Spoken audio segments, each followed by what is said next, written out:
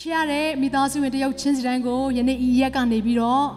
Critona Nai, no consabare, Piad Kintamala, Yintache, Wam Yao Chin, Quega Sound Shao Chin at the Tarema, Shibaze.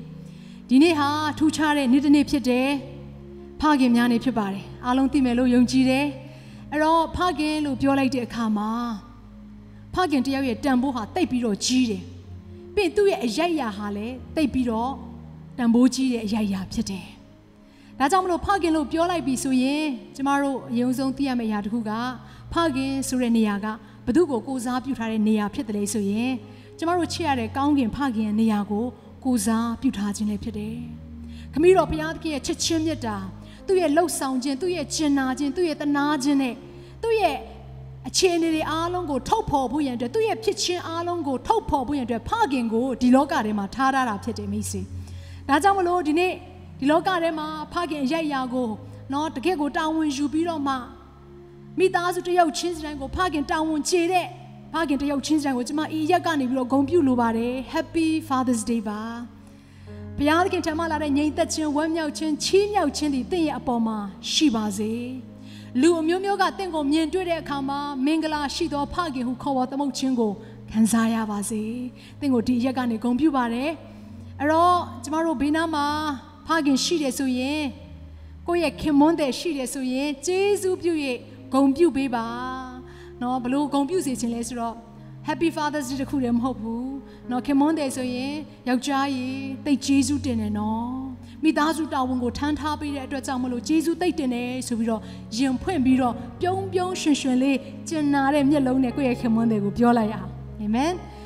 Get out the middle like time, then go chit parking, then go quick up your long chonzy parking, then go pay up it hard so ye, you're like ba, Daddy, I love you so much. Jesu Titane, Taru the Mirogo, who changed it, I matessa, she's one, and Nama Nibire, Midazugo, Pimatore, to Jesu Temare, so we do parking go compujaya. Or the name are Kanzaja Muson Shibalime, no, Father's Day Pite Kama, parking go chit. A point of where she do Pagin, but the lion, the Gego Kanzania, and Midas really she gone Shibalime. The name of Piatkin thing will Luchan Beach. Amen. Balaupe Kanzata, the Shini is in Nachin Jetty, Balaupe Shini is there. No Pagin got there at the Dart Hema.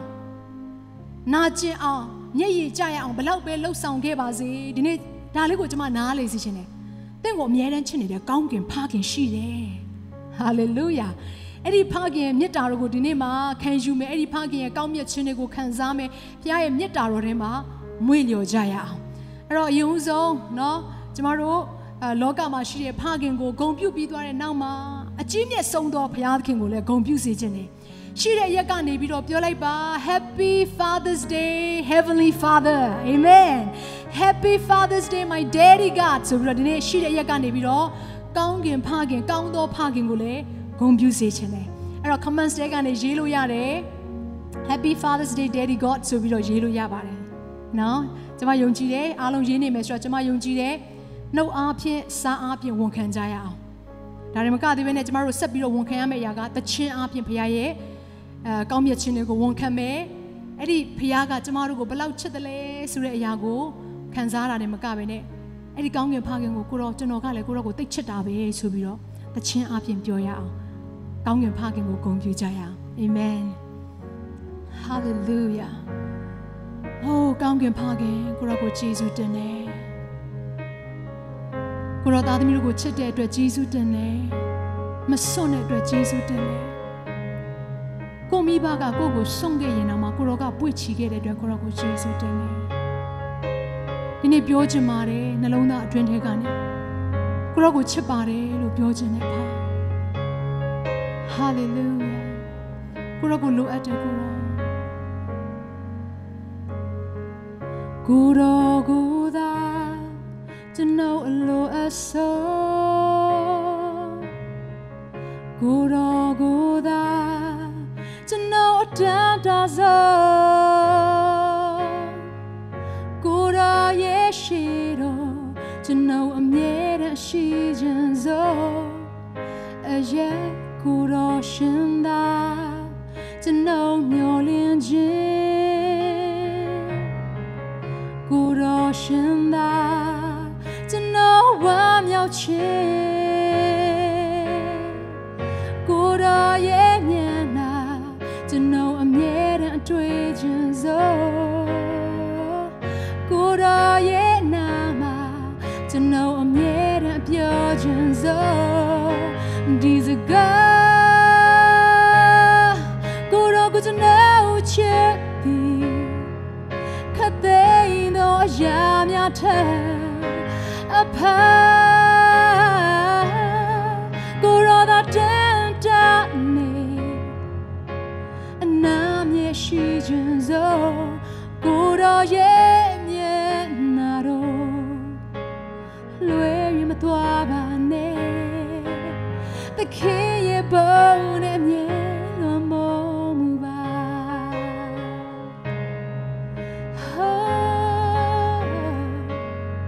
သခင်ရဲ့ဘုန်းနဲ့လွန်မို့မူပါသခင်ရဲ့ဘုန်းနဲ့လွန်မို့မူပါကိုယ်တော်ကိုယ်သာကျွန်တော်လိုအပ်ဆုံးကိုယ်တော်ကိုယ်သာကျွန်တော်တန်တာဆုံးကိုယ်တော်ရဲ့ရှိတော်ကျွန်တော်အမြဲတမ်းရှိခြင်းဆုံးအရာကိုယ်တော်ရှင်သာကျွန်တော်မျှော်လင့်ခြင်း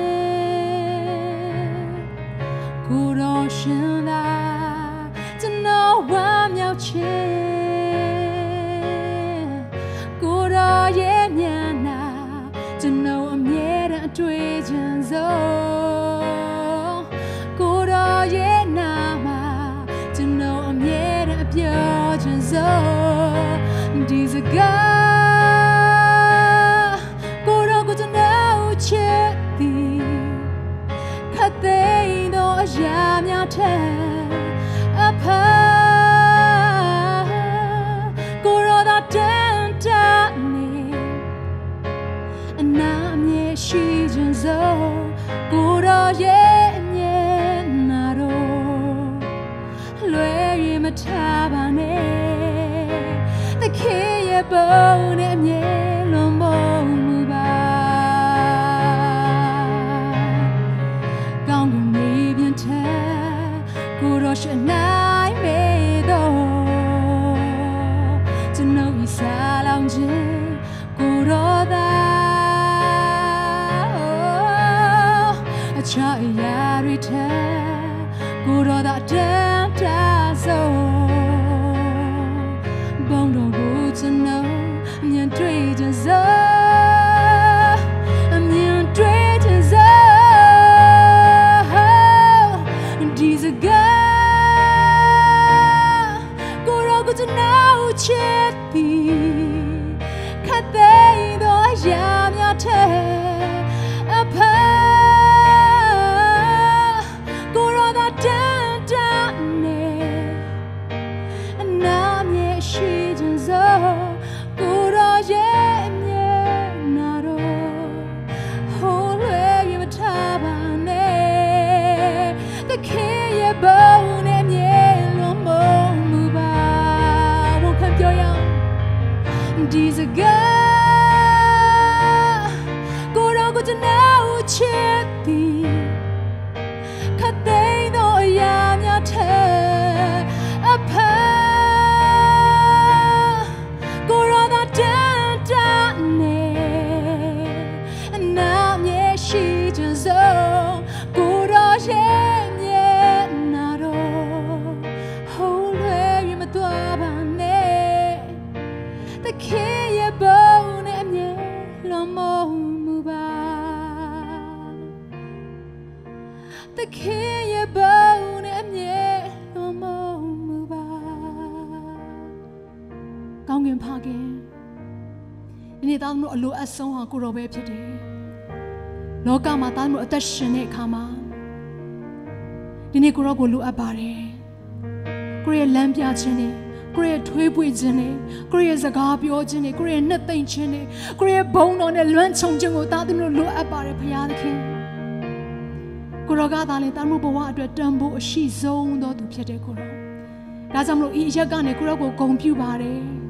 ကိုရောကိုချီးမြှောက်ပါတယ်ကိုရောကိုကောင်းကြီးပေးပါတယ်ကိုရဲ့နာမတော်ကိုထောမနာပြုကြပါတယ်ဘုရားသခင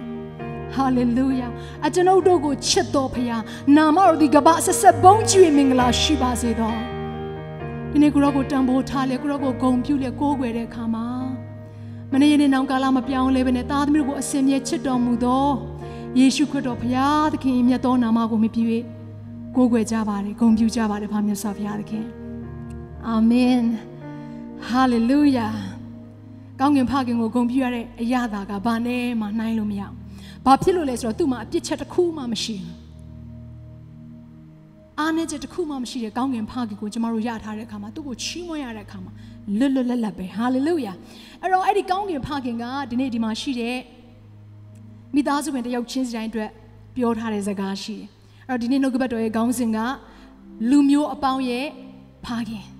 အဲ့တော့ဖခင်များနေဖြစ်တဲ့အတွက်ကြောင့်မလို့ဖခင်တွေအတွက်အထူးနှုတ်ကပတ်တော်ကျွန်မပြင်ဆင်ထားတယ်အဲ့တော့တင့်ကိုဘုရားသခင်ကဒီလောကမှာဖခင်အနေနဲ့ထားတဲ့အခါမှာမိသားစုတစုအတွက်လောက်ပဲဘုရားသခင်ကတင့်ကိုဖခင်နေရာမှာရှိစေချင်တာမဟုတ်ဘူးတဲ့လူမျိုးအပေါင်းရဲ့ဖခင်ဘုရားကဖြစ်စေခြင်းနဲ့အဲ့တော့ကိုဘာမှတွေ့ရတယ်လဲဆိုရင်ယောမဩဝါဒစာအခန်းကြီး4အခန်းငယ်18မှာတွေ့ရတယ်။ကျွန်မနောက်ကနေရှိရရက်ကနေလိုက်ပြောရအောင်ငါသည်တင့်ကိုလူမျိုးအများတို့ရဲ့အဘဖြစ်စေ၏အဲ့ဒါကဘုရားရဲ့ဂတိတော်ဖြစ်တယ်။ဘုရားခင်ကတင့်ကိုမိသားစုတစုရဲ့ဖခင်ပဲဖြစ်စေခြင်းတာမဟုတ်ဘူး။ဒါဆိုဘာကိုဆိုလိုတာလဲလူမျိုးအများရဲ့အဘလို့ပြောတဲ့အခါမှာဝိညာဉ်ပိုင်းဆိုင်ရာမှာလည်းတင့်ကိုလူမျိုးမြောက်များစွာရဲ့ဖခင်ဖြစ်စေခြင်းတယ်အာမင်မိသားစုတစုတည်းရဲ့ဖခင်မဟုတ်ဘူးအသင်းတော်တစ်ခုတည်းရဲ့ဝိညာဉ်ဖခင်မဟုတ်ဘူးမြန်မာနိုင်ငံမှာဘုရားသခင်ထည့်ထားပေးတဲ့လူမျိုးပေါင်းစုံရဲ့ဖခင်ဖြစ်ဖို့ရဒီနေ့ဘုရားသခင်ကတင့်ရဲ့နှလုံးသားကိုသူ့ရဲ့နှလုံးသားနဲ့တူစေခြင်းတယ်နှလုံးသားတဲရကိုဘုရားသခင်ကခြေစေခြင်းတယ်တင့်ရဲ့တဒံကိုသူ့ရဲ့တဒံနဲ့တူလာစေဖို့နဲ့ဘုရားသခင်အလိုတော်ရှိတယ်ဟာလေလုယာအဲ့တော့ဒီနေ့ဒီနှုတ်ကပတ်တော်ကိုဘု து ကိုအယုံဆုံးဘုရားကစတင်ပြီးတော့ဂတိပေးပြီးတော့ချီးမြှောက်ခဲ့တယ်လေဆိုရင်ဘုရားကအာဗြဟံကိုစတင်ပြီးတော့ပေးခဲ့တဲ့နှုတ်ကပတ်တော်ဖြစ်တယ်။အာဗြဟံကဘုရားခင်ကိုရွေးချယ်တဲ့အခါမှာဒီနေ့ဘုရားခင်ကသူ့ကိုဒီနှုတ်ကပတ်တော်အပြင်ကောင်းကြီးပေးတယ်။သင်ကိုလူမျိုးအများရဲ့အဘဖြစ်စေမယ်။အဘဖြစ်စေမယ်။အာမင်။အဲ့တော့အာဗြဟံရဲ့ကောင်းကြီးမင်္ဂလာကိုကျမတို့ကလည်းရတယ်လို့ကျမ်းစာထဲမှာရေးထားတယ်။ဘယ်အချိန်မှာအာဗြဟံနဲ့ဆိုင်တဲ့ကောင်းကြီးမင်္ဂလာကိုရရှိတယ်လဲဆိုရင်ကျမတို့ဟာယေရှုခရစ်တော်ကိုမိမိရဲ့ကယ်တင်ပိုင်ရှင်နဲ့အရှင်သခင်အဖြစ်ယုံကြည်လက်ခံပြီးတဲ့နောက်ပိုင်းမှာအာဗြဟံရဲ့အမျိုးအနွယ်တွေဖြစ်လာတယ်။အာဗြဟံရဲ့ကောင်းကြီးကိုခံစားရတယ်။အာမင်။အဲ့တော့တစ်ဖက်မှာလည်း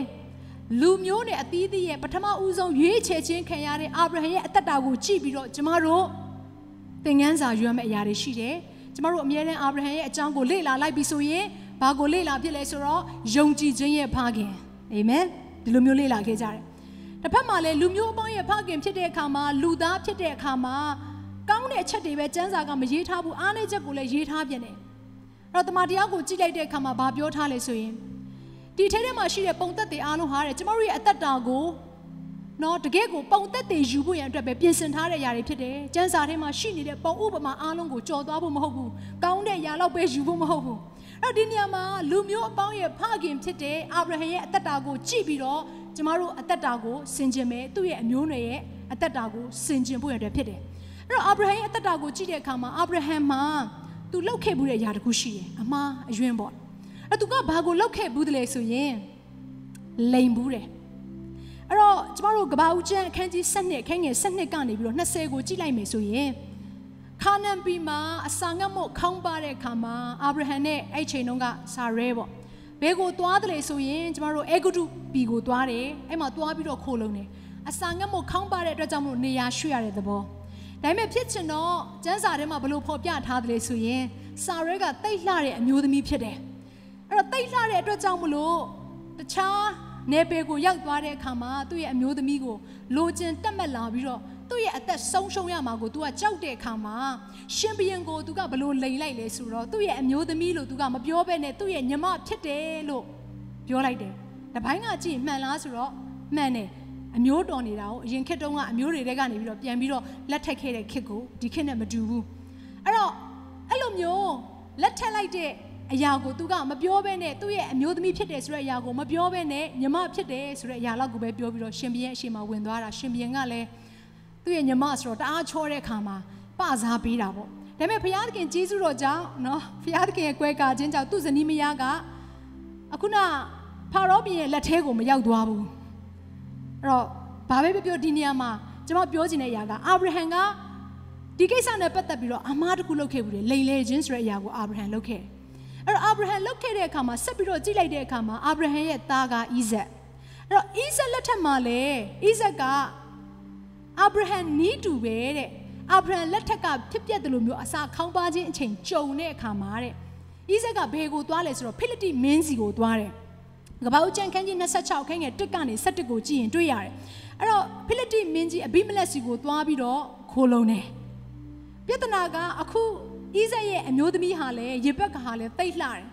်တိတ်လှတဲ့အခါမှာတခါတည်းအဲ့မြို့ထဲမှာရှိတဲ့သူတွေကတခါတည်းအမျိုးသားတွေကလာရောက်ပြီးတော့သူ့ကိုကြည့်ရှုတဲ့အဆင့်ထိဖြစ်လာတဲ့အခါမှာဣဇက်ကလည်းသူ့အဖေလိန်တယ်လို့ပဲသူ့ရဲ့ဇနီးမယားမဟုတ်ပါဘူးသူ့ရဲ့ညီမဖြစ်တယ်ဆိုပြီးတော့လိန်လိုက်တယ်ကဲကြည့်နော်အဖေလှုပ်ခဲ့တဲ့အမှားအဖေလှုပ်ခဲ့တဲ့အရာကသူ့ရဲ့သားဖြစ်တဲ့ဣဇက်ရဲ့လက်ထက်ထဲမှာသွားပြီးတော့ထင်ရှားတဲ့အရာကိုတွေ့ရတယ်ကျွန်မပြောချင်တယ်ဖခင်များကျွန်တော်တို့လှုပ်ဆောင်လိုက်တဲ့အရာတွေအားလုံးကအထက်ကနေအောက်ကိုစီးတယ်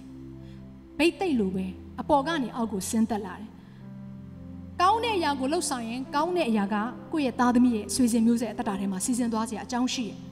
ဒါကြောင့်မလို့ကိုဘာမျိုးစေ့ကိုစိုက်တယ်လဲဆိုတာအရေးကြီးပါတယ်အာဗြဟံကသူမျိုးစေ့စိုက်လိုက်တဲ့အခါမှာသူ့ရဲ့အသက်တာထဲမှာလိန်ညာခြင်းဆိုတဲ့အရာကိုမတွေ့ရပေမဲ့အခုဣဇက်လက်ထက်ထဲမှာမျိုးစေ့ကိုချလိုက်တဲ့အခါမှာသူ့သားကလည်းလိန်ညာတတ်တဲ့သူတစ်ယောက်ဖြစ်လာတယ်အဲ့တော့ဆက်ပြီးတော့ကြည့်လိုက်မယ်ဆိုရင်ယာကုပ်လက်ထက်ကိုရောက်လာပြီအာဗြဟံဣဇက်ယာကုပ်နော်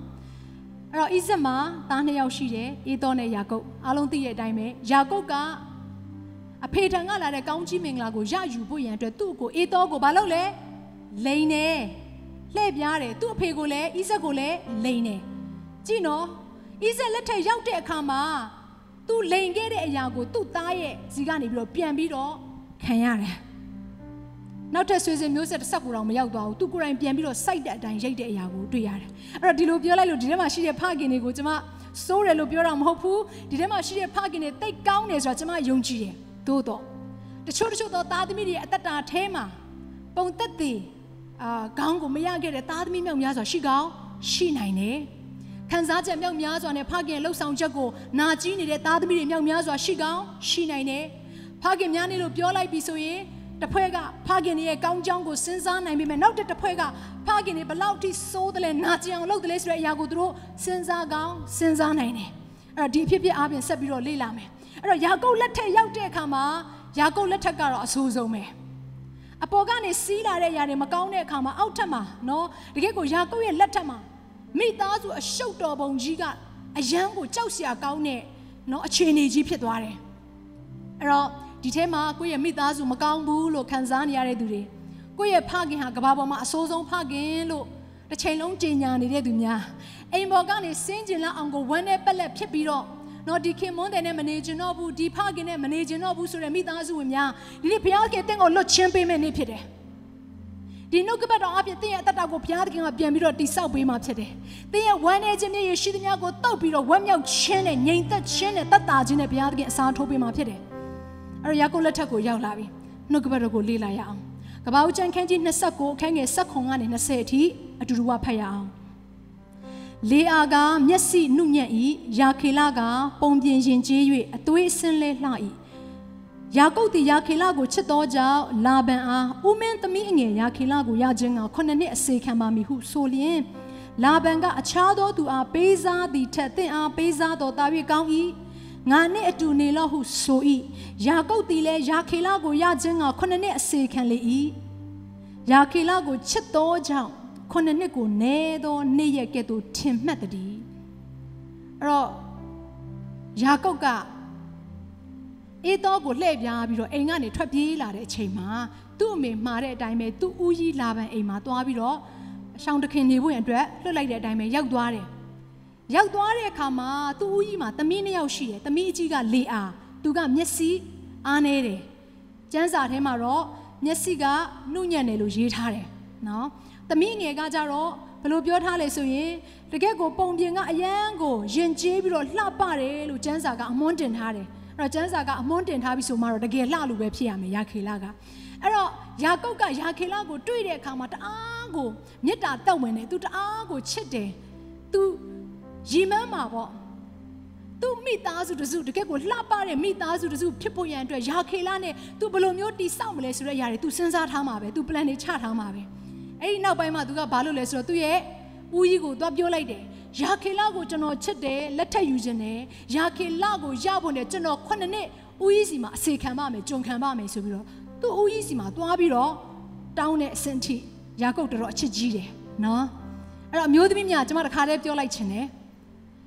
ရွေးချယ်စရာအများကြီးရှိတဲ့အမျိုးသမီးတွေထဲကနေတင့်ကိုရွေးချယ်ပြီးတော့တင့်ရဲ့အနားမှာနေပြီးတော့တင့်ရဲ့အစေခံနော်လှုပ်ပေးတဲ့တင့်ရဲ့ခင်မွန်းတွေကိုချစ်ပါတန်ဖိုးထားပါအနိုင်ယူဖို့မဟုတ်ဘူးအာမင်ခင်မွန်းတယ်လို့ပြောလိုက်တဲ့အခါမှာသူတို့ကကျမတို့အနာကိုဘုရားခင်ပို့ပေးလိုက်တဲ့အရာကအစေခံဖို့ရန်အတွက်ဆိုတဲ့အရာကိုနှုတ်ကပတ်တော်အားဖြင့်တွေ့ရတယ်အဲ့တော့ခင်မွန်းတဲ့ဘက်ကလည်းနားလေစီခြင်းနဲ့မှန်ပါတယ်ဘုရားခင်ကတင့်ကိုမိသားစုရဲ့ခေါင်းနေရာမှာထားတယ်ဆိုပေမဲ့ခေါင်းလို့ပြောတဲ့အခါမှာအထက်စီးကနေနေပြီးတော့စိတ်စားတာမဟုတ်ဘူးနှုတ်ကပတ်တော်အရာပြောမယ်ဆိုအစေခံခြင်းဖြစ်တယ်ဟာလေလုယာအဲ့တော့ဒီနေရာမှာနော်ဘာတစ်ခုကျွန်မသွားပြီးတော့သတိထားမိလေဆိုအမျိုးသားတွေဟာသူတို့တကယ်ချစ်လာပြီဆိုရင်သူတို့တကယ်ချစ်တဲ့အမျိုးသမီးအတွက်မိသားစုအတွက်ဘယ်တော့မှဆိုမညှို့မညံပဲနဲ့အစေခံလေးရှိတယ်ဒါကြောင့်မလို့ဇနီးတဲ့တယောက်ချင်းစီတိုင်းသားသမီးတယောက်ချင်းစီတိုင်းတင်းရဲ့အဖေကအားနည်းချက်တွေရှိကောင်းရှိလိမ့်မယ်သို့တော့တင်းရဲ့အဖေကိုချစ်ပါအများထဲမှာမှဒီမိသားစုတွေရက်တီပေးတဲ့ဒီမိသားစုအနားမှာဆက်ပြီးတော့နေပြီးတဲ့တင်းရဲ့ဖခင်အတွက်ဂုဏ်ယူဖို့ရန်အတွက်ဖြစ်တယ်အဲ့တော့ယာကုပ်ရဲ့နော်ရီမန်းထားတဲ့အရာကတော့လှပတဲ့မိသားစုကြီးဖြစ်ဖို့ရန်အတွက် तू အစေခံလိုက်မယ်ကြုံခံလိုက်မယ်အကယ်၍ဒီမိသားစုကိုသာ तू ရမယ်ဆိုရင်ယာခေလနဲ့ तू အိမ်အောင်ပြုတ်ပြီးတော့တကယ်ကိုလှပတဲ့မိသားစုတည်ထောင်နိုင်မှာပဲဆိုပြီး तू မှာရီမန်းချက်တွေရှိကောင်းရှိလိမ့်မယ်ဒါနဲ့ तू အစေခံတယ်9နှစ်ပြည့်တဲ့အခါမှာ तू ဦးကြီးဘက်ကနေပြီးတော့သမီးကိုပေးရမယ်အလှည့်ရောက်လာပြီသို့တော့ဖြစ်ချင်တော့အားလုံးသိတဲ့အတိုင်းပဲသမီးငယ်ကိုမပေးဘဲနဲ့မင်္ဂလာဆောင်တဲ့ညမှာသမီးအကြီးလေးအောင်ကိုတခါတည်းထည့်ပေးလိုက်တာဒါနဲ့ယာကုပ်ကလည်းမစစ်ဘူးလားမသိဘူးနော်မျက်နှာလေးတောင်မကြည့်ဘူးလားမသိဘူးမနဲ့ရောက်တော့မှသိတယ်တဲ့နော်သူလဲတော်တော်လေးကိုနော်အစေခံရတာပင်မလို့နဲ့တူတယ်မနဲ့ရောက်မှပဲမျက်နှာကိုကြည့်လိုက်တော့ဟာသူမျောလင့်ထားတဲ့အိမ်အောင်မိသားစုအိမ်အောင်ဘက်မဟုတ်ဘူးသူမျောလင့်ထားတဲ့ချစ်သူမဟုတ်ဘူးသူတွေ့လိုက်ရတဲ့သူကလေအားဖြစ်နေတယ်သူရမ်းကြည်ခွဲဒါနဲ့သူ့ဦးလေးကိုသွားပြောတယ်ကျွန်တော်ကိုဘာလို့လိန်ရတာလဲကြည့်နော်လိန်လေလှည့်စားခြင်းဆိုတာနောက်ထပ်မျိုးဆက်မ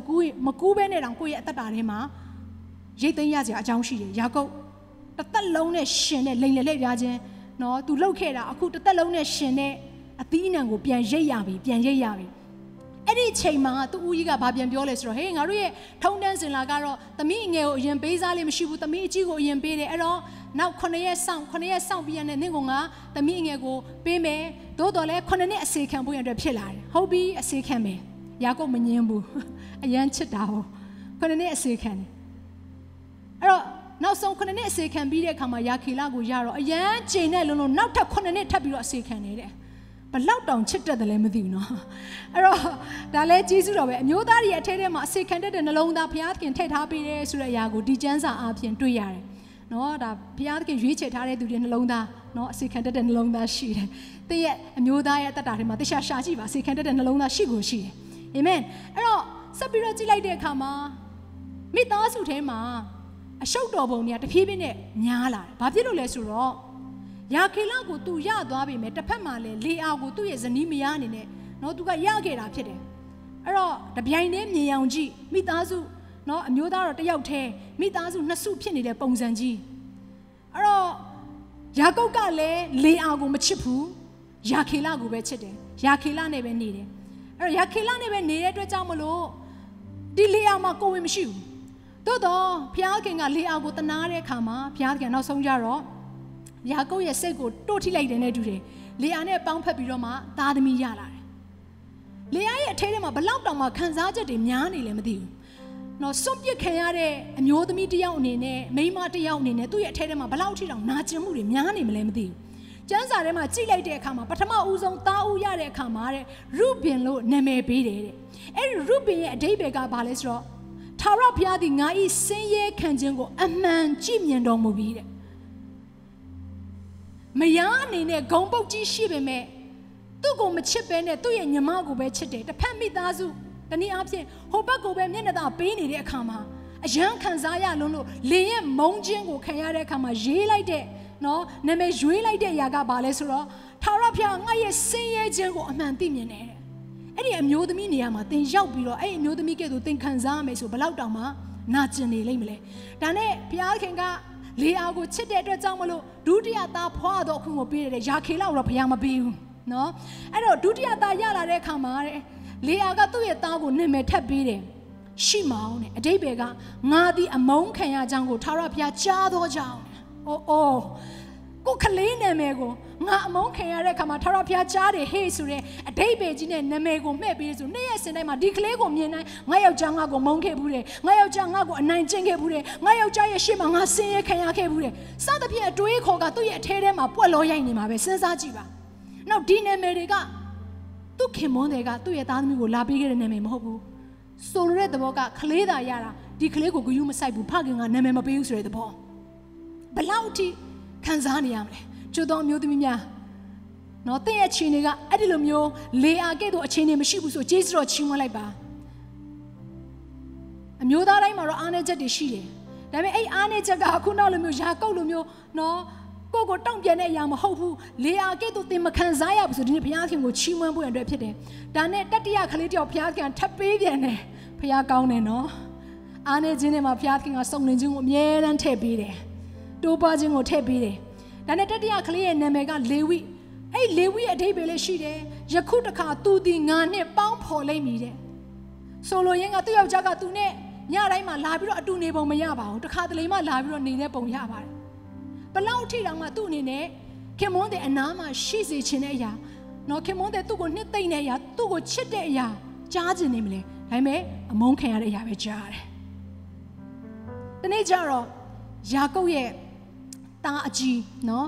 ရှိမောင်ကနေပြီးတော့ပြန်ပြောမနော်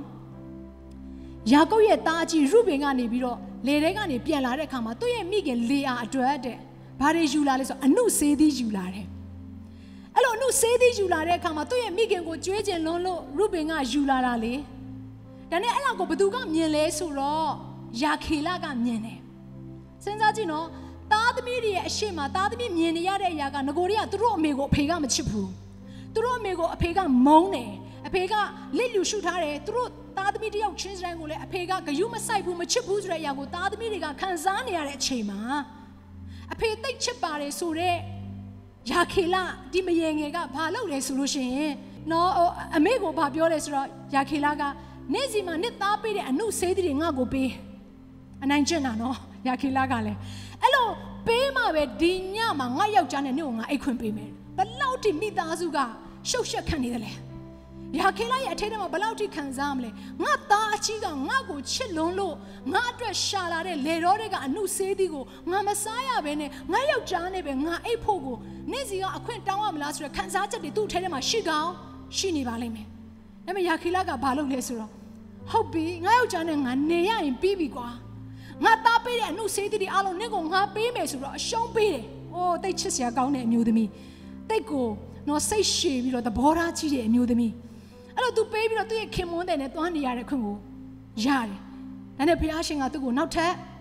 တားတယောက်ပေးတယ်ဇာဘူးလုံအဓိပ္ပာယ်ကဘာလဲသလားယခုငါနဲ့အမြဲနေလိမ့်မည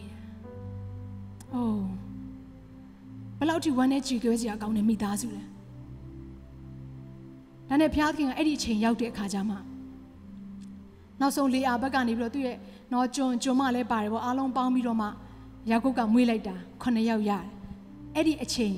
နောက်ပိုင်းမှာဘုရားခင်ကအဲ့ဒီအချိန်ကျမှဘာကိုစကြားလဲဆိုတော့ယာခေလရဲ့အတန်ကိုစပြီးတော့အောက်မေ့တယ်ယာခေလကိုခလေးပေးတယ်ခလေးပေးတဲ့ကမှာယောသက်ကလေးရလာတယ်အားလုံးသိတဲ့အတိုင်းပဲယာကုပ်ကယောသက်ကိုမျက်နှာသာပေးတယ်အဲ့တော့မြင်အောင်ကြည့်နော်ဒီဘက်ကလည်းငါအဖေပါပဲဟိုဘက်ကလည်းနော်ဒါငါညီအကိုလို့ပဲပြောလို့ရတယ်ယောသက်ကဒါပေမဲ့ယောသက်ကိုပဲချစ်တယ်ယောသက်ကိုပဲမျက်နှာသာပေးတယ်ဘာဖြစ်လို့အဲ့လိုလုပ်တာလဲယာကုပ်ကသူမျောလင့်ထားတဲ့အိမ်တောင်မိသားစုကလေအာနဲ့မှမဟုတ်တာသူမျောလင့်ထားတဲ့အရန်ကိုပျော်ရွှင်စရာကောင်းတဲ့အိမ်တောင်မိသားစုကယာခေလနဲ့ကိုသူကမျောလင့်ထားတာကိုဒါကြောင့်မလို့ယောသက်ကိုမျက်နှာသာပေးတယ်ကျန်တဲ့သားတွေကိုမပေးတဲ့ တကယ်ကိုအယောင်သွင်းနဲ့ပြည့်စုံတဲ့ဝတ်ယုံကိုယောသက်ကိုပေးတဲ့အခါမှာတခါတည်းအားလုံးကသူ့ကိုမနာလို့ဖြစ်တယ်နော်ဒါနဲ့ဘာလို့ကြလဲကျမတို့အားလုံးသိတဲ့အတိုင်းပဲယောသက်ကိုရောင်းစားတဲ့အထိဖြစ်လာတယ်ယာကုပ်ဘယ်လောက်ထိခံစားရမလဲနော်အဲ့ဒီအချိန်မတိုင်ခင်တခုဖြစ်ပျက်ခဲ့တယ်အဲ့ဒါကဘာလဲဆိုတော့ဒုတိယသားကိုဘုရားကယာခေလကိုပေးပြန်တယ်အဲ့တော့ယာခေလကခလေးမွေးတဲ့အချိန်မှာတဲ့နော်တအားကိုပင်ပန်းလွန်းလို့တအားကိုနာကျင်လွန်းလို့မွေးနေရင်နဲ့အသက်ဆုံးသွားအောင်စဉ်းစားကြည့်တော့ယာကုပ်ဘက်ကလည်းဘယ်လောက်ထိခံစားရမလဲသူမျောလင့်ထားတဲ့ဒီမိသားစုကြီးအခုနော်သူရမ်းချစ်တဲ့သူ့ဇနီးနဲ့ခလေးတယောက်ရတယ်နောက်ထပ်တယောက်ရလို့ပျော်တော့မယ်ပဲကြံကားသေးတယ်သူရမ်းချစ်တဲ့သူ့ရဲ့အမျိုးသမီးကဒီလောကကြီးကနေထွက်ခွာသွားတယ်အဲ့လိုနာကျင်မှုအဲ့ဒီခက်ခဲမှုကိုယာကုပ်ခံစားနေရတဲ့အချိန်မှာပဲယောသက်သူ့ရဲ့သားကိုကျန်တဲ့သားတွေအားလုံးကရောင်းစားလိုက်တယ်ဒါပေမဲ့ရောင်းစားတဲ့ຢာကိုရောင်းစားတယ်လို့မပြောဘဲနဲ့ဘာပြောလဲသားရည်တွေကြိုက်စားလို့ဒီမှာနော်အဖေရဲ့သားသေပါပြီဆိုပြီးတော့ယာကုပ်ကနေပြီးတော့ယောသက်ကိုပေးထားတဲ့အဝတ်ကိုတရိတ်ဆန်ရဲ့အသွေးနဲ့တုပ်လိမ့်ပြီးတော့ယူလာတယ်အဲ့ဒီမိသားစုရဲ့အထဲထဲမှာနာကျင်မှုတွေရှိနေတယ်ခံစားမှုတွေရှိနေတယ်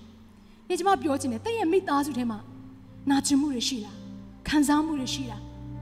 ခွင့်မလွတ်နိုင်တဲ့အရာတွေရှိလားမုန်းတီးခြင်းတွေရှိလားဒီနေ့ဘုရားခင်တဲ့ရဲ့အသက်တာကိုလွတ်ချင်းပေးခြင်းတယ်တဲ့ရဲ့မိသားစုကိုပြန်လဲပြီးတော့ဘုရားခင်လွတ်မြောက်စေဖို့နဲ့ဒီနေ့ဘုရားခင်အလိုတော်ရှိတယ်ဟာလေလုယာတစ်ဖက်မှာလည်းစဉ်းစားစေခြင်းတယ်သူ့ရဲ့သားသမီးတွေယာကုပ်ရဲ့သားသမီးတွေအားလုံးဟာတကယ်ကိုနော်ရံဖြစ်ပြီးတော့တယောက်နဲ့တယောက်မတည့်တဲ့အရာတွေတယောက်နဲ့တယောက်ညှဉ်းဆဲတဲ့အရာတွေတယောက်နဲ့တယောက်နော်အဲ့လိုမျိုးတက်ဖြတ်တဲ့အရာတွေအားလုံးကိုယာကုပ်ကမြင်တဲ့အခါမှာသူ့အနေနဲ့တော်တော်ကြေကွဲမှာပဲနော်သားသမီးကမကောင်းလို့နော်မတည့်လို့ကြေကွဲရတဲ့အပြင်ဇနီးကဆုံးသွားလို့ကြေကွဲရတဲ့အရာတွေအများကြီးယာကုပ်ရဲ့အသက်တာထဲမှာခံစားရတယ်ဒီမိသားစုထဲမှာဘလောက်အထိယာကုပ်ကြေကွဲနေမလဲဒီလိုပဲကျမတို့ဟာခရစ်တော်၌မိသားစုဝင်နေဖြစ်တယ်အာမင်ယုံကြည်သူချင်းချင်း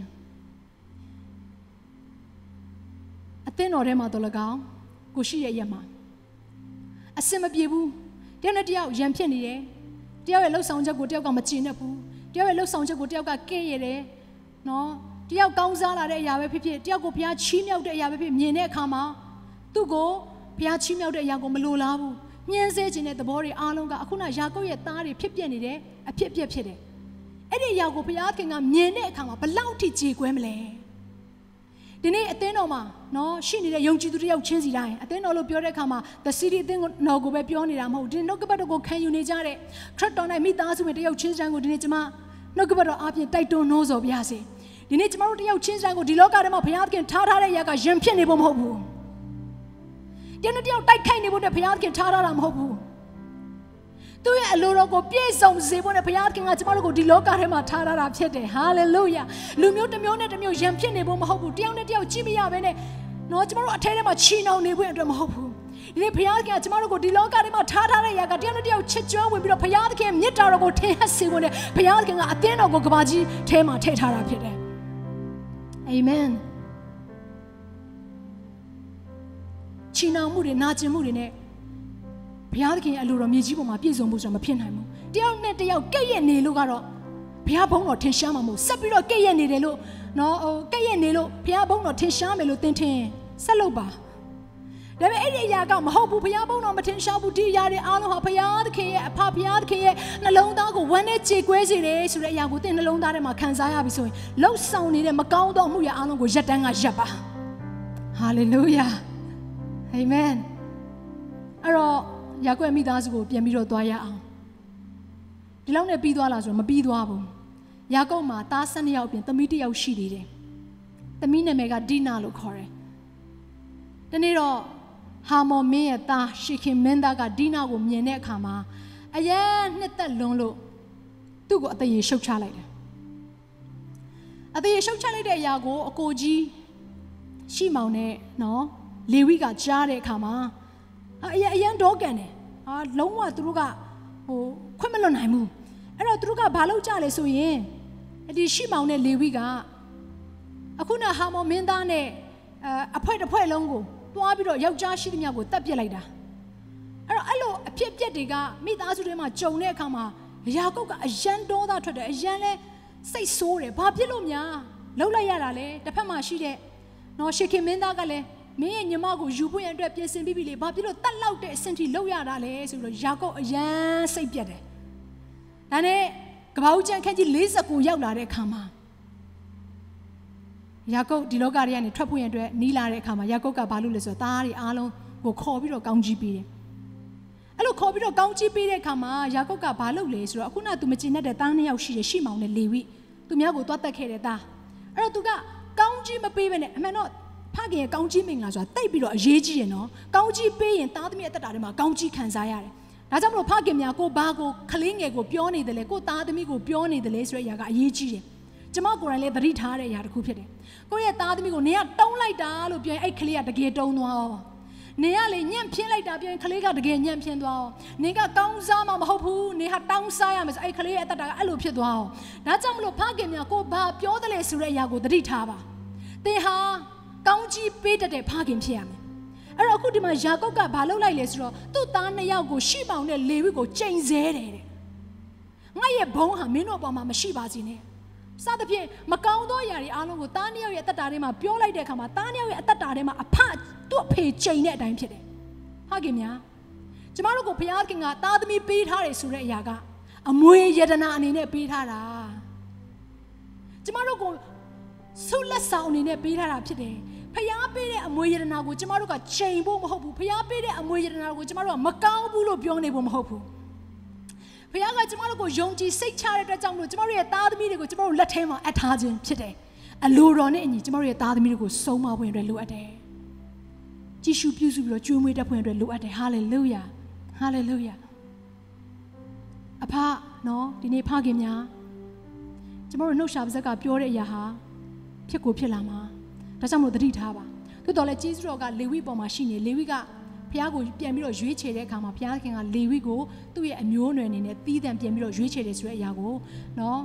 ်မောရှေလက်ထက်မှာတွေ့ရတယ်ကဲအဲ့တော့ဒီမှာပြောချင်တဲ့အရာကဘာလဲဆိုတော့ကိုယ့်ရဲ့နှုတ်ရှာပါဇက်ကပြောလိုက်တဲ့အရာကဖြစ်ကိုဖြစ်တယ်လို့ကျမ်းစာထဲမှာရေးထားတော့ကိုပြောတဲ့အရာကအနာဂတ်ကိုဖန်ဆင်းနေရတယ်တူတယ်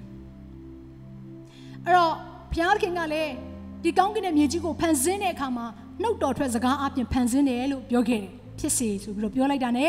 ဒီကမ္ဘာမြေကြီးရဲ့ဖြစ်တည်မှုဟာပေါ်ပေါက်လာတယ်အဲ့တော့ဒီလိုပဲသင်ရဲ့အသက်တာထဲမှာဖခင်တယောက်အနေနဲ့သင်ရဲ့မိသားစုထဲမှာဘာကိုမြင်ချင်လဲသင်ပြောလိုက်တဲ့ဖြစ်ပါစေဆိုတဲ့အရာတွေကသင်ရဲ့မိသားစုရဲ့အနာဂတ်ကိုဖန်ဆင်းခြင်းဖြစ်တယ်ဒါကြောင့်မလို့ကောင်းကြီးပေးတဲ့စကားကိုကျမတို့များများသုံးဆောင်ရအောင်အာမင်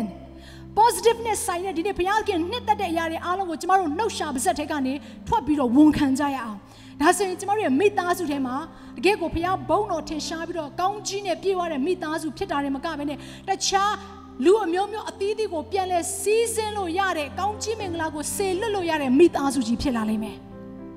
အာမင်ဟာလေလုယာဟာလေလုယာယာကုပ်ရဲ့မိသားစုအဖြစ်အပျက်ကိုကြည့်လိုက်ပြီဆိုတချို့သောမိသားစုတွေကပြောပါလိမ့်မယ်နော်။အော်ငါထင်တာငါမိသားစုကအဆိုးဆုံးလို့ထင်တာ။ယာကုပ်ရဲ့မိသားစုကိုတွေ့လိုက်တဲ့အခါမှာနော်လေအာရဲ့အခြေအနေကိုမြင်လိုက်တဲ့အခါမှာသူ့သားတွေရဲ့ခံစားချက်တွေကိုငါတို့ကြားလိုက်ရတဲ့အခါမှာငါတို့အဲ့လောက်ထိမဖြစ်သေးပါလား။ဒီအဲ့လိုခံစားရပြီဆိုဒီနေ့ဒီရက်မှာသင်ရဲ့ဖခင်ကိုဂုဏ်ပြုဖွင့်ရတဲ့ဖြစ်တယ်။အာမင်။ဒါမို့ဒီလိုမျိုးအခြေအနေနဲ့တော်တော်လေးအလားတန်တူနေတယ်ဆိုလို့ရှိရင်လေဘုရားခင်ကိုကျေးဇူးတင်ပါဖခင်ရှိလို့သင်ဒီလောကထဲကိုရောက်လာတာဖြစ်တယ်ဖခင်သာမရှိဘူးဆိုသင်ဒီလောကထဲမှာဘုရားခင်အကြံစီတော်ကိုတွေ့မြင်ခံစားနိုင်မှာမဟုတ်ဘူးလူဖြစ်ခွင့်ရမှာမဟုတ်ဘူးဒါကြောင့်မလို့ဒီနေ့ဘုရားခင်ကသင်ကိုဒီလောကထဲမှာထားပြီးဆိုရင်အဲ့ဒါဘုရားရဲ့ကျေးဇူးတော်ကိုချီးမွမ်းပွင့်တယ်ဖြစ်တယ်ဖခင်ကသင်ကိုညှင်းဆဲခဲ့ရင်တောင်မှဘုရားကဘာပြောလဲငါဟာသင်ကိုချီးယူမဲ့ဘုရားရှင်ဖြစ်တယ်သင်ကိုနော်ပွေ့ဖက်မဲ့ဘုရားရှင်ဖြစ်တယ်ဟာလေလုယာကျမတို့ကိုဘလောက်ချစ်တယ်လဲဆိုတဲ့အကြောင်းအရာကိုနှုတ်ကပတ်တော်ထဲမှာရေးထားတယ်ငါဟာသင်ရဲ့နာမည်ကိုငါရဲ့လက်ထဲမှာရေးထိုးထားတယ်တဲ့အဲ့ဒါကကျမတို့ကိုချစ်တဲ့အကြောင်းအရာကိုပြောတာကျမတို့ရဲ့နာမည်ကိုသူ့ရဲ့လက်ထဲမှာရေးထိုးထားတယ်ဆိုတဲ့အရာကဘာကိုပြောတာလဲကားတိုင်းပေါ်မှာတန်ဖိုးနဲ့ရိုက်နှက်ခံပြီးတော့ကျမနဲ့သင်အတွက်အာမင်ဆူဇဲနာမင်းဆိုတဲ့အမျိုးသမီးအတွက်ဒေးဗစ်ဘောဆိုတဲ့နော်အမျိုးသားအတွက်သင်အတွက်ဒီနေ့ဘုရားခင်ဟာသူ့ရဲ့တပါးသောသားတော်ကိုလက်ဝါးကတိုင်ပေါ်မှာသင်ရဲ့နာမည်ကိုရေးထိုးဖို့ရန်အတွက်အသေးခံစေခိုင်းခဲ့တာဖြစ်တယ်။အဲ့ဒါလောက်ချစ်တဲ့ကောင်းကင်ဖခင်ဖြစ်တယ်။ လောကဖခင်မြတ်တာကိုမခံစားရရင်နေပါဒီနေ့ကောင်းကင်ဖခင်မြတ်တာတော်ကိုယေရှုခရစ်တော်အားဖြင့်ဘုရားကသင်ကိုပြောနေတယ်သင်ဟာလုံခြုံတော်သူဖြစ်တယ်အားငယ်နေရမယ့်သူမဟုတ်ဘူးစိတ်တကြနေရမယ့်သူမဟုတ်ဘူးဝမ်းနေနေရမယ့်သူမဟုတ်ဘူးဟာလေလုယာသင်ဟာလွတ်မြောက်တော်သူဖြစ်တယ်သင်ကိုယန်သူကလာနှောက်ရှက်နေပေမဲ့သင်အသက်တာထဲမှာဝန်ခံရမယ့်အရာကအိုငါဟာအားနေတော်သူဖြစ်တယ်ငါအဖေကငါ့ကိုမချစ်ဘူးဆိုတဲ့အရာတွေကိုဘယ်တော့မှမဝန်ခံပါနဲ့ဒီနေ့ဝန်ခံရမယ့်အရာကငါကောင်းကင်ဖခင်ကငါ့ကိုနေညာမပြတ်ကြည့်ရှုနေတယ်ဟဲ့ငါကောင်းကင်ဖခင်ကငါရဲ့စပယ်တပင်ချင်းဒီတိုင်းကိုရေတွက်နေတဲ့ဘုရားရှင်ဖြစ်တယ်ငါရဲ့ဝင်ချင်းထွက်ချင်းတစ်ခုချင်းတိုင်းကိုမှတ်ထားတယ်ထိုင်ချင်းထားချင်းတစ်ခုချင်းတိုင်းကိုလိုက်ကြည့်တယ်ငါရဲ့ခြေကိုချော်စီခြင်းကအခွင့်မပေးတဲ့ဘုရားဟာလေလုယာငါအိတ်နေတဲ့အချိန်မှာပဲလေငါ့ကိုဂရုတစိုက်နဲ့ကြည်နေတဲ့ငါဖယားပုံကြည်ပါစေအဲ့လိုအဖေမျိုးငါရထားတယ်ဝန်ခံဖို့ရအတွက်ဖြစ်တယ်အာမင်ဖခင်များထပ်ပြီးတော့သတိပေးပြစေကိုယ့်ရဲ့သားသမီးကိုဘယ်တော့မှမချိန်ဆပါနဲ့အငင်းပွားနေရမယ့်ဖခင်မဟုတ်ဘူးစကားများနေရမယ့်ဖခင်မဟုတ်ဘူးဒေါသထွက်နေရမယ့်ဖခင်ဘုရားသခင်ကသင်ကိုမဖြစ်စေခြင်းဘူးအဲ့တော့ကျမ်းစာထဲမှာတိမောသေဩဝါဒစာပထမစာဆောင်ခန်းကြီး2အခန်းငယ်8ထဲမှာဗာပြောထားလေဆိုရင်အရရတို့၌ယောက်ျားတို့သည်အမျက်ထွက်ခြင်းညှင်းခုန်ခြင်းမရှိဘဲတန်ရှင်းသောလက်ကိုချီ၍ဆုတောင်းစေခြင်းကငါအလိုရှိမျိုးသားများဒီနေ့ကျွန်တော်တို့လုပ်ရမယ့်အရာကဘာလဲအခြေအနေတွေပေါ်မှာမကြင်မနဲ့ဖြစ်နေပွင့်တော့မဟုတ်ဘူးအဲ့တော့မကြင်မနဲ့ဖြစ်เสียကောင်းတဲ့အခြေအနေတွေကြုံလာလို့ရှင်လဲကိုယ့်ရဲ့မိသားစုပေါ်မှာသွားပြီးတော့ဝန်ထုတ်ပေးရမှာမဟုတ်ဘဲနဲ့ဖခင်ရဲ့ရှေ့မှာဒူးထောက်ပြီးတော့ကိုရောရဲ့ကျွန်တော်ဝန်ထုတ်တိတ်လေးတယ်ကိုရောကျွန်တော်ခံစားချက်တွေတိတ်ပြီးတော့များနေပြီကျွန်တော်ရဲ့ခံစားချက်ကိုအမျိုးသမီးကိုလည်းဖွင့်ပြောလို့မရပြန်ဘူးကျွန်တော်တော့ခံစားရတယ်ဆိုရင် तू ဘလောက်တောင်နာကျင်သွားမလဲမသိဘူးကိုရောရဲ့ဒါကြောင့်မလို့ကျွန်တော်ဒီဝန်ထုတ်တွေကိုကျွန်တော်တယောက်တည်းထမ်းရတယ်ကိုရောကျွန်တော်ကိုတနာပါဆိုရင်အဲ့ဒီကောင်းကင်ဖခင်ကတင့်ရဲ့ခေါ်တန်ကိုထူးမှာဖြစ်တယ်နောက်ဆုံးမပြောနိုင်လို့ညီးတွားနေတော့မှအဲ့ဒီညီးတွားခြင်းကိုဆွတ်တောင်းခြင်းကိုဘုရားကမှတ်ပြီးတော့သင်ဘက်ကနေရပ်တည်ပေးမယ်ဘုရားဟာလေလုယာကောင်းမြတ်တဲ့ဘုရားအဲ့တော့ဖခင်နဲ့လောမယ့်အရာကဘာလဲအမျက်ထက်ခြင်းညှင်းခုန်ခြင်းလိုက်ညှင်းအငင်းပွားနေခြင်းမဟုတ်ဘူးကိုမိသားစုကိုတန်ဖိုးထားမယ်ဘုရားရဲ့မျက်မှောက်တော်ထဲကိုဝင်မယ်ကိုယ့်ရဲ့မိသားစုကိုပြုစုစောင့်ရှောက်မယ်ဘုရားရဲ့မျက်မှောက်တော်ထဲမှာဘုရားကိုကိုးကွယ်မယ်ကိုယ့်ရဲ့မိသားစုကိုနှုတ်ကပတ်တော်နဲ့ဆေလွတ်မယ်ဘုရားရဲ့မျက်မှောက်တော်ထဲမှာနှုတ်ကပတ်တော်ကိုခံယူမယ်ဟာလေလုယာဟာလေလုယာဘုရားရဲ့ရှေ့မှာတိုးတငယ်ကဲ့သို့တကယ်ကိုနှိမ့်ချတဲ့နှလုံးသားနဲ့တိုးဝင်ပြီးတော့မိသားစုကိုချင်းတဲ့ကဲ့သို့ရဲရင်ချင်းအပြည့်နဲ့တကိုးနဲ့ဥဆောင်နေတဲ့ဖခင်နဲ့ဖြစ်ပေါ်နေဘုရားခင်သင်ကိုကောင်းချီးပေးပါစေအာမင်အာမင်ဘုရားမျက်မှောက်တော်ထဲတိုးဝင်မှာဘုရားရဲ့အချစ်ကိုခံရမှကိုရလာတဲ့အရာကိုပြန်ပေးလို့ရမှာလေ Come on ကိုမှဘာမှမရှိဘဲနဲ့မိသားစုကိုဘာမှပေးလို့မရဘူးဒီသင်ရဲ့အတ္တထဲမှာလူမျိုးအပေါင်းရဲ့ဖခင်မဖြစ်ခင်သင်ရဲ့မိသားစုဝင်တစုရဲ့ဖခင်ကောင်းသောဖခင်ဖြစ်ပေါ်နေအယုံဆုံးတော့မယ့်အရာကကောင်းမြတ်ဆုံးသောကောင်းကင်ဖခင်မျက်မှောက်တော်ထဲကိုဝင်ပြီးတော့ကိုရောအကျွန်ုပ်ရှိပါတယ်ကိုရောအကျွန်ုပ်ဟာမစုံလင်သောသူဖြစ်တယ်အကျွန်ုပ်ဟာအပြစ်များသောသူဖြစ်တယ်သားသမီးကိုဘလို့တုံတင်ရမလဲဆိုတဲ့အရာမှာဉာဏ်ပညာအရာမှာအားနည်းသောသူဖြစ်တယ်ကိုရောအကျွန်ုပ်ကိုတုံတင်ပေးပါလို့ဘုရားရဲ့မျက်မှောက်တော်ထဲမှာသင်ဝန်ခံပြီးဆိုဘုရားကသင်ကိုဖြည့်ပေးမယ်သူရဲ့အထံတော်ကလာတဲ့ဉာဏ်ပညာကိုပေးတဲ့ဝိညာဉ်ကျင့်စီတက်ဆွမ်းနိုင်ခြင်းကိုပေးတဲ့ဝိညာဉ်ထာဝရဘုရားကိုသိပြီးတော့ကြောင်းသောသဘောကိုပေးတဲ့ဝိညာဉ်ဟာသင်ရဲ့အတ္တထဲမှာစီးဆင်းလာပြီဆိုရင်သင်ဟာ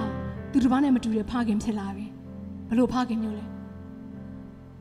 ကောင်းကင်ဖခင်ရဲ့နှလုံးသားနဲ့ထပ်တူညီတဲ့ဖခင်အဲ့မိသားစုတစုပေါ်မှာသင်တာဝန်ကျေလာပြီညအဲ့မိသားစုရဲ့အပေါ်မှာဘုရားရဲ့မေတ္တာနဲ့သင်ဆွဲခေါ်နိုင်ပြီဆိုကျင်းတည်တယ်ဘုရားကနောက်တစ်ဆင့်ပို့မယ်အခုနကျွန်တော်တို့ပြောခဲ့တဲ့နှုတ်ကပတ်တော်ယောမထဲကအတိုင်းပဲလူမျိုးအပေါင်းရဲ့ဖခင်ဖြစ်ပွင့်တဲ့ဘုရားခင်ပြင်ဆင်လိုက်မယ်စာလနှစ်ထဲမှာလည်းပြောထားတယ်ငါ့ကိုတောင်းပါတဲ့လူအမျိုးမျိုးတို့ကိုသင်ရဲ့အမွေဥစ္စာပေါ်ငါအပိုင်ပေးခြင်းနဲ့တဲ့ဟာလေလုယာလူအမျိုးမျိုးတို့ကိုသင်ရဲ့အမွေဥစ္စာကိုအပိုင်ပေးခြင်းနဲ့တဲ့ဖခင်များမိသားစုတို့ရဲ့ဝန်ကိုထိုင်းရတာလင်းနေပြီလားမောမနေနဲ့နောက်ထပ်မိသားစုတွေအများကြီးကိုဥဆောင်နိုင်ဖို့အတွက်သင်ကိုဘုရားခင်က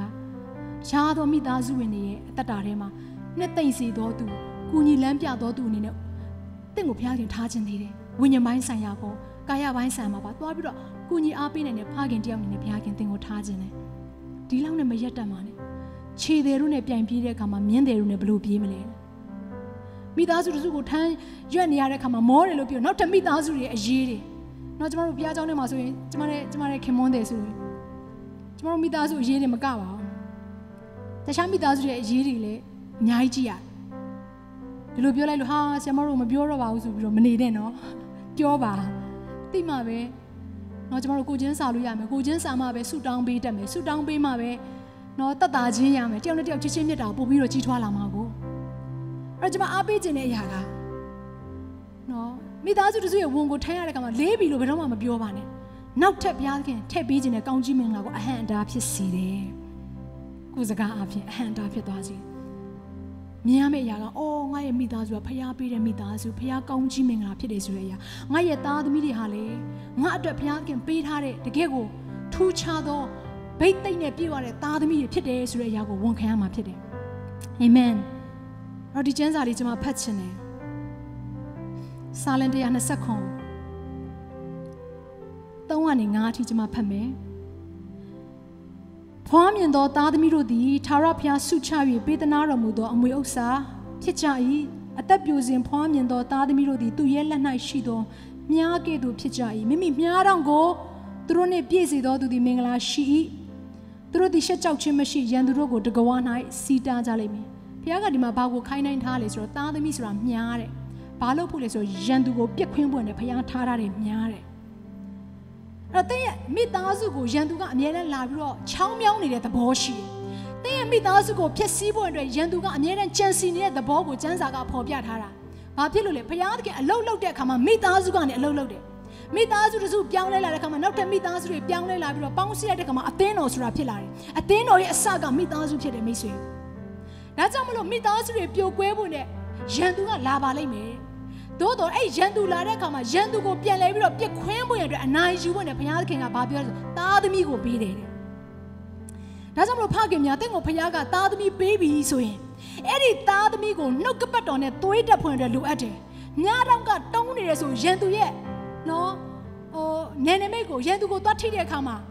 တုံးနေဆိုရင်ဘယ်လိုလုပ်အောင်မြင်မလဲဒီလိုပဲတင်းရဲ့သားသမီးအသက်တာထဲမှာနှုတ်ကပတ်တော်နဲ့တင်းဟာများပြုစုပြောထောင်ထားတယ်ဆိုတနေ့တစ်ချိန်မှာတင်းရဲ့မိသားစုကိုနှောက်ယှက်ဖို့နဲ့ရန်သူလာတဲ့အခါမှာတင်းရဲ့သားသမီးတွေအပြင်ဖခင်ကရန်သူကိုအောင်နိုင်ရတဲ့အခွင့်ကိုပေးလိမ့်မယ်ဟာလေလုယာဒါကြောင့်ကိုယ့်ရဲ့သားသမီးကိုအထင်မသေးပါနဲ့ကျွန်မပြောပြမယ်ကျွန်မကမှသားသမီး3ယောက်ရှိတယ်သားသမီး3ယောက်ထဲမှာကျွန်မရဲ့သားအလက်လေးကစကားမပြောတတ်ခဲ့ဘူး9နှစ်သားအထိစကားမပြောနိုင်တချို့တွေကဘာပြောလဲဆိုတော့နေ့ရက်သားတစ်သက်လုံးစကားပြောမှမဟုတ်ဘူးတဲ့တချို့တွေကဘာပြောလဲဆိုတော့နေ့ရက်သားကအုံနောက်ပိုင်းဆိုင်မှာချို့ယွင်းနေနေတူတယ်အများကြီးပဲနော်အဲ့ဒီအရာကိုကြားတဲ့အခါမှာကျမနှလုံးသားအမလီကြည်ကွဲလိုက်တာမှာကွဲအမတက်ပဲဘာလို့ဆိုတော့သားအကြီးဆုံးကကျတော့အရန်တော်နေတယ်နော်မြင်ရတဲ့အခါမှာအဲ့တော့သမီးငယ်လေးတော့မရှိသေးဘူးဒါပေမဲ့ကျမဘာကိုဝန်ခံလဲဆိုတော့ငါသားဟာဖျားပေးတဲ့သားရန်သူကိုပြစ်ခွင်းပွင့်နဲ့ဖျားထားတဲ့မြားတောင်းတောင်းဒါကြောင့်မလို့ဒီသားအတွက်ငါဘယ်တော့မှလက်မလျှော့ကျမတို့အရန်ခက်ခဲတယ်နော်တကယ်ပြောတာအဲ့ဒီအချိန်တုန်းကပေါ့စကားဘယ်တော့မှမပြောတတ်ပဲနဲ့စာလည်းဘယ်တော့မှမဖတ်တတ်တော့တဲ့ခလေးတယောက်ကိုငါတစ်သက်လုံးကြည့်ရှုရတော့မယ်ဆိုတဲ့ဟာကြီးကိုနော်ဘေးနားပတ်ဝန်းကျင်တွေပြောတဲ့အခါမှာအဲ့ဒဏ်ကိုခံပြီးတော့မှခလေးကိုကြည်လာရတယ်ဒါပေမဲ့ကျမဝန်ခံတဲ့အရာကငါသားဟာဘုရားဘုန်းတော်ထင်ရှားမဲ့သားဘုရားအကြီးကြီးသုံးမဲ့သားအခုကျမသားကဘာဖြစ်လာလဲအခုဆို6တန်းအောင်ရောက်ပြီမြန်မာစကားလည်းပြောတယ်အင်္ဂလိပ်စကားလည်းပြောတယ်ကျေးဇူးတော်ပဲသူမှចောင်းစာတင်တဲ့အခါမှာအခက်အခဲတွေရှိပေမဲ့တခါတလေသူ့ရဲ့မှတ်ဉာဏ်ကကျမထက်တောင်ကောင်းနေသေးတယ်နော်စာကြည့်တဲ့အခါမှာကျမထက်တောင်အမြန်ရသေးတယ်တော်တော်အံ့ဩမိတယ်အိုးဒါလည်းကျေးဇူးတော်ပဲဒါလည်းကျေးဇူးတော်ပဲဒီနေ့ဒီချိန်မှာသူ့အားဖြင့်ဘုရားခင်နော်ကောင်းကင်နိုင်ငံတော်ရဲ့ဘုရားသခင်ရဲ့ကောင်းမြတ်ခြင်းတွေအကုန်လုံးကိုဒီလောကမှာထင်ရှားစေဦးမယ်ဆိုတော့ကျမယုံကြည်တယ်ဒါကြောင့်မလို့ကျမပြောချင်တယ်ဖခင်များတင့်ရဲ့သားသမီးတွေဟာတင့်အနေနဲ့ကြည့်လိုက်တဲ့အခါမှာအားမလို့အားမရဖြစ်ပြီးတော့စိုးသွမ်းပြီးတော့ဘိန်းစားလည်းဖြစ်ကောင်းဖြစ်နိုင်တယ်နော်လူအနေနဲ့ကြည့်လိုက်တဲ့အခါမှာအသုံးမရတဲ့သူလည်းဖြစ်ကောင်းဖြစ်နိုင်တယ်လူအနေနဲ့ကြည့်တဲ့အခါမှာဒါပေမဲ့တင်အဲ့ဒါကိုမဝန်ခံဘူးနှုတ်ကပတ်တော်အတိုင်းဝန်ခံမယ်နှုတ်ကပတ်တော်နဲ့သားသမီးကိုသွေးမယ်ဟာလေလုယာ ပြောလို့မရဘူးလေတနေ့ကျရင်တင့်ရဲ့သားသမီးဟာဘုရားသခင်အရန်ချီးမြှောက်တဲ့အသင်းဥစရာတစ်ပါးလည်းဖြစ်ကောင်းဖြစ်လာနိုင်တယ်မြန်မာနိုင်ငံအတွက်အရန်ကိုကောင်းကြီးခံစားရတဲ့မြန်မာနိုင်ငံကိုကောင်းကြီးပေးနိုင်တဲ့ခေါင်းဆောင်ကောင်းတစ်ယောက်လည်းဖြစ်ကောင်းဖြစ်လာနိုင်တယ်ဟယ်လို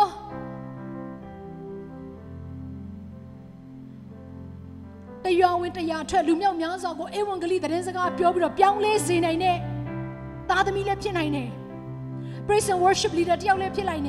နိုင်တယ် Catherine Kuhlman လိုမျိုးတင်ရဲ့သမီးဟာတခါလေလူမျိုးများစွာကိုဝင်ရတဲ့တရားဟောဆရာမကြီးလည်းဖြစ်ကောင်းဖြစ်နိုင်တယ် Amen ထင်မသေးနဲ့အဲ့တော့ဘာလို့ရမလဲကိုယ့်ရဲ့သားသမီးကိုကြည့်တဲ့အခါမှာထင်ကြီးပါထင်မသေးနဲ့ဆိုတော့ထင်ကြီးပါဖခင်ကြည့်သူလိုကြည့်ပါဒီကောင်ကတော့ငါစီကအမွေယူပြီးထပ်သွားမဲ့ကောင်ပဲလို့ဘယ်တော့မှမပြောနဲ့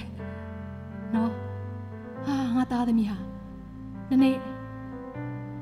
ငါစီကစီးထွက်လာတဲ့ကောင်းကြီးမင်္ဂလာတွေအပြင်သူကလူမျိုးမြောက်များစွာကိုပြန်ပြီးတော့ဖခင်တယောက်အနေနဲ့ဥဆောင်မဲ့သားကြီးပဲလို့မြင်ပါပြောပါသင်ရဲ့ဆွေစဉ်မျိုးဆက်ကိုကောင်းကြီးပေးပါအာမင်အာမင်နောက်တဲ့ generation မြောက်များစွာပေါ်ထွက်လာတဲ့အခါမှာအဲ့ generation ထွက်ပေါ်လာတဲ့ generation တွေကတင့်ကိုအမှတ်ရနိုင်တဲ့ဖခင်တယောက်အနေနဲ့ရန်နေခဲ့ဖို့အတွက်လိုအပ်တယ်အာမင်ဒီဖခင်နှလုံးသားရှိဖို့အတွက်လိုအပ်တယ်ဒါကြောင့်မို့ဖခင်များရှိတဲ့ရက်မှာတင့်ရဲ့နှလုံးသားကိုဘုရားသခင်ထံမှာစက္ကန့်အနံ့မှာကိုယ့်ရဲ့မိသားစုကိုပြုစုပြောင်းထောင်နိုင်တယ်ကြည့်ရှုကျွေးမွေးနိုင်တယ်ဆိုရင်ဒါဖခင်နှလုံးသားရှိခြင်းပဲလေဒါပေမဲ့ဒီလောက်နဲ့ဘုရားသခင်မရက်တက်မင်းနဲ့သူ့ရဲ့အဖနှလုံးသားဖြစ်ခိုင်းပြီးတော့လူမျိုးမြောက်များစွာရဲ့အဘဖြစ်ဖို့ရန်အတွက်အကြံစီရှိနေတယ်အဲ့ဒီအကြံစီကိုပြည့်စုံဖို့ရန်အတွက်ဖခင်များဘုရားရဲ့အရှိမနှိတ်ချတဲ့နှလုံးသားနဲ့ဘုရားကျွန်တော်နှလုံးသားကိုကိုရိုနဲ့တူစေဖို့အတွက်ပြုပြင်ပေးပါဘုရားအာဗြဟံအားနည်းချက်တွေတွေ့ခဲ့တယ်ဣဇာရဲ့အားနည်းချက်တွေတွေ့ခဲ့တယ်ယာကုပ်အားနည်းချက်ကိုတွေ့ခဲ့တယ်ဒီအားနည်းချက်တွေကိုကျွန်တော်အခုနှုတ်ကပတ်တော်တွေကသင်ယူပြီးသွားတဲ့အခါမှာကျွန်တော်ရဲ့အသက်တာထဲမှာအဲ့လိုမဖြစ်စေဘူးရင်တော့ကိုရောကူညီပေးပါဆိုပြီးတော့ဖခင်များပြောပါတစ်ဖက်မှာလည်းဖခင်မဖြစ်သေးတဲ့လူငယ်များအခုတည်းကပြင်ဆင်ပြီးတော့ကိုယ့်ရဲ့အသက်တာအနာဂတ်အတွက်ကောင်းကြီးပေးလို့ရတယ်အိမ်အောင်ပြုတ်ပြီးတော့မှမှားသွားတယ်ဆိုမရအောင်အခုတည်းကကိုယ့်ရဲ့အနာဂတ်ကိုကောင်းကြီးပေးပါလူမျိုးအများရဲ့အဘဖြစ်နိုင်မဲ့မိသားစုတစုတည်ထောင်နိုင်ဖို့နဲ့အခုတည်းကလူငယ်များကိုယ့်ရဲ့မိသားစုကိုဘုရားလက်တော်ထဲကိုအပ်ပြီးတော့ဘုရားသခင်ကိုယ်တော်နှလုံးသားကြီးကိုကျွန်တော်အထဲထဲမှာထည့်ပေးပါကျွန်တော်လိုချင်တယ်ကျွန်တော်စာငတ်တယ်ဆိုရင်ဒီနေ့ဘုရားသခင်ကသင်ရဲ့အသက်တာထဲမှာပြုပြင်ပေးမှာဖြစ်တယ်အာမင်အဲ့တော့ဖခင်များဒီနေ့မှာကျွန်မအားပေးခြင်းနဲ့ကျွန်တော်တို့ကြုံဆုံနေရတဲ့အရာတွေအားလုံးဟာကျွန်တော်တို့အသက်တာကိုရင့်ကျက်စေဖို့နဲ့ဘုရားသခင်ကြုံဆုံခိုင်းတာဖြစ်တယ်အာမင်ဒါကြောင့်ဘလောက်ပဲခက်ခဲနေပါစေယာကုပ်လောက်တော့မခက်ခဲသေးဘူးယာကုပ်မှာမယေကြီး2ယောက်အပြင်မယေငယ်ကျွန်မ2ယောက်လည်းရှိသေးတယ်မိမ4ယောက်ဘလောက်တောင်ပင်ပန်းနေမလဲမသိဘူးစဉ်းစားကြည့်အဲ့လောက်ထိတင်ဝန်မထမ်းရဘူးလို့ကျွန်မယုံကြည်ပါတယ်ထမ်းခဲ့ရမယ်ဆိုလို့ရှင်လေဒီနေ့ဘုရားရှိခိုးလှည့်ပြီးတော့ကိုတော့ကျွန်တော်မှားသွားတယ်ကျွန်တော်အပြစ်တွေကိုကိုတော့ရှင်မဝန်ချတောင်းပန်တယ်အသစ်ပြုပြင်ပေးပါလူမျိုးပေါင်းရဲ့ဖခင်ဖြစ်ခြင်းနဲ့ကိုတော့နှလုံးသားပေးပါအာမင်ဒါဆိုသင်ရဲ့အသက်တာထဲမှာဘုရားသခင်ထူခြားစွာအလုပ်လုပ်လိမ့်မယ်လူတွေကမြင်တဲ့အခါမှာဟေးငါနေ့ကိုကြည့်လိုက်တာနဲ့အဖဘုရားသခင်မြတ်တာတော်ကိုခံစားရတယ်ငါနေ့ကိုကြည့်လိုက်တာနဲ့ငါရဲ့အထဲထဲမှာရှိနေတဲ့နာကျင်ခြင်းတွေပျောက်သွားတယ်အော်နင်းနဲ့စကားပြောလိုက်တဲ့နဲ့ငါရဲ့အထဲထဲမှာရှိနေတဲ့မလုံခြုံခြင်းတွေပျောက်သွားတယ်ကြောက်ရွံ့ခြင်းတွေပျောက်သွားတယ်ငြိမ်သက်ခြင်းတွေရောက်လာတယ်လွတ်မြောက်ခြင်းတွေခံစားရတယ်ဆိုတဲ့အရာမျိုးဖြစ်စေဖို့နဲ့ဘုရားသခင်သင်ရဲ့အတ္တကိုအသုံးပြုခြင်းနဲ့ဖခင်များရှိတဲ့ရက်ကနေဘုရားသခင်ကိုအာရုံပြုကြရအောင်ကိုရောကျွန်တော်နှလုံးသားကိုကိုရောကိုပေးပါပြီကျွန်တော်ရဲ့အတ္တကိုကိုရောကိုပေးပါပြီကိုရောပြုပြင်ပေးပါအသစ်ပြုပြင်ပေးပါကိုရောနဲ့တူချင်ပါတယ်ဆိုပြီးတော့ဒီနေ့ဘုရားရဲ့အရှိန်မှာနှိမ်ချတဲ့နှလုံးသားနဲ့ယောက်ျားတို့ကိုယ့်ရဲ့လက်ကိုချီးပြီးဘုရားသခင်အရှိန်မှာဝင်ကြလို့ဆိုတဲ့အတိုင်းပဲဆုတောင်းကြလို့ဆိုတဲ့အတိုင်းပဲရှိတဲ့ရမှာလက်ကိုပေးမြောင်းလေကိုရောကျွန်တော်ရဲ့အတ္တကျွန်တော်ရဲ့မိသားစုရဲ့အတ္တကိုကိုရောထံကိုပေးပါပြီကျွန်တော်ရဲ့အသင်းတော်ကိုရောကိုပေးပါပြီ Korokurai. Dalmi midazu jishu joyoba, subrini midazu beba the famale. Kurojano, Kuro silent nitema pure high dime. Lumimuru gongai and we also put down my pine beames red dime. Dinetano Lu a mumuru, Genoe and we also po a pine beaver. Lumu upon your parking pitcher mare, and in a long daji will be bars, Rapayashima Pioya. Hallelujah. Hallelujah. Dinema, they sit down at Yago Piakin, not town in a Piakin, a PB mafia. Rajam sing the Kwama Shib and a Piashima Pioba, hang I energetic PNG, wrong, I'm a pin I moon to this Yago Pelaiba. Piakin, tomorrow day of Chinsa, a pico. And yet, I may lend you Tony a piano, Piaga, a pico or popia. I may Eddie appear to my lab you double in the piano with Sarah and a belude. Rajam in a Piagan, no about or Lare Kama. The yet that I go Luchan baby and not tell when you hear my son, I live at a single one. I would Pia Piola Rekama, they low at Yadakuga, hallelujah, pin nine if I am your mouth to him. Yonji Jene, Sudama. Hallelujah, Corotano go Lumio Bowie apart, Pia dot Kungo Groshan Biba. Yamananga Mashi, Lumio Miazwa, Corodine. When you buy Sayama, parking down in a Usau night, Poya and Corotanogo, Korea winning on a Piwaziva, Korean Nokabat on a Piwaziva, Korean Yampinan a Piwaziva, Korean the Nigen a Piwaziva, Korean the Gone a Piwaziva, hallelujah. Hallelujah, won't come out. Nipialke, the Etadarema Pipi, hallelujah. Piaget in a pocket of Chisango Yeshuna Mana Ganji Bide.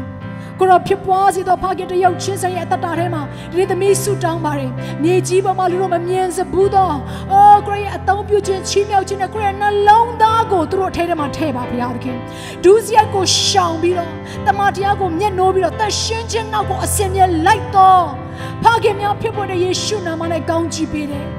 Three Messidi Tarapiago says it issued on Yessinia Pipazi. Three a Duicomia the Tarapia the Matiago Senior Duico the Duicomia Pipazi. Three oh Bioso the Yamiadi Piadki Nita Dozagamia Pipazi. Three a Miamiadi Tarapia and Miangedo Pipazi. Oh, three Lamiadi, Dadwina go Busu Butown and Lamia Pipazi. Three and alone the Tarapia Yeshima Tinte Lopele Tension on the Long Damia Pijabazi. Three a Chimia the Piadki at Yalan or Tema, Meluema de Lake Water, Chimia people in Ijakan Yeshuna Mana Gaunji Pide. Pagimia go Korea ko Anam Yemian can Ziba. Great Netarema can Yemian Ziba. Pagimia go Trini de Karamakuro, Grotruna Zagapio, Mitahaya Pele. Through Mejigo to Pipa Pialki, through Tanda won't go through job or any paper Pialki. Hallelujah. At the dog who on a drugo Piwansiva. Tadmi a shema parking gown.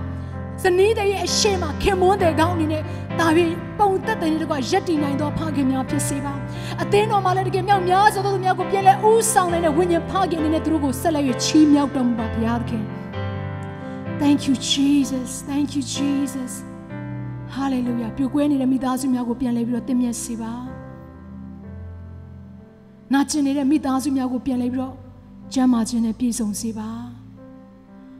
Kumelo Nine a piece only a Midazu to Yau Chinjangula Dinima. To Chong Nanjin, Chinanjin, and long zone like a Lumia dog crushing Bidoma, break every chains. Hallelujah. Lumia Siva, Lumia Siva, Lumia Siva. In a Midazu to Zuzujina, the Gigota Moshiva, Rajam Lupiaki. Midazu Dima Gronia Juba.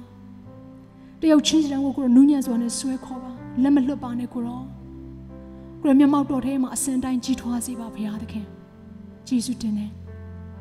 Jizrabango Chima, Midazu with the Yau Chinzi. Pagin the Yau Chinzango Ganji Billiet. At the Dadigo Seke and Kama, many in Namkalama Pian Levene. Dadmigo Semia Chiwi. Damronama Semia Shiramudo. The King Crito Piat, King Namarugo, maybe Sudan, Sake and Java, Pamisra Piatake. Amen. Amen.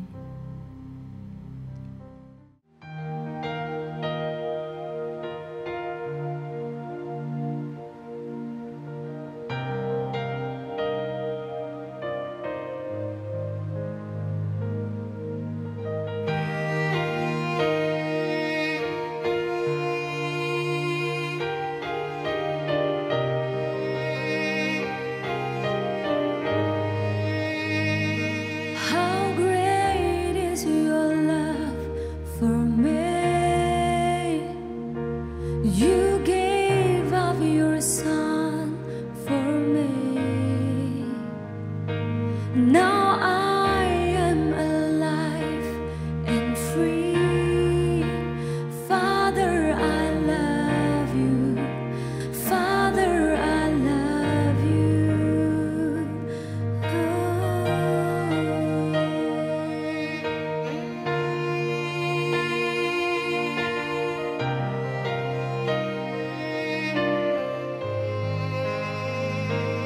Your love made a way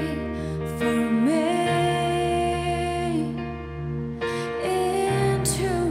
me, you see. You love every part of me. Father, you love me. Father, you love me. Oh, the love of my Father is deeper than any love I know. Oh, the grace that He shows me, His love overwhelmed me. This I know, the love of my Father.